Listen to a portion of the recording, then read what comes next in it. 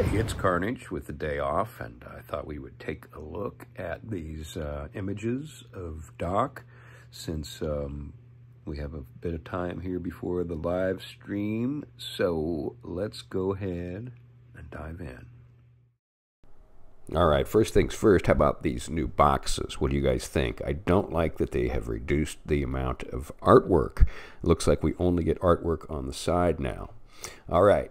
Here we see all of the accessories. We've got the stretcher, we've got the flare gun, we've got some medical packets, a helmet, sunglasses. Here we see Doc in action.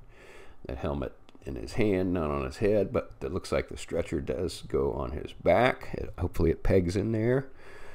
And here we see Doc assisting a Jinx who has fallen. Jinx looks really good too. Hopefully we get some images of her, same as we have with Doc. Here's Doc again in action with that flare gun. He's got his helmet and his sunglasses on. Hopefully those all fit well. And here he is once again in action. Again, we see that stretcher again on his back. Here he is again with the stretcher in action. Hopefully that thing is not too thin and will hold the figures okay. And I think we get one final shot.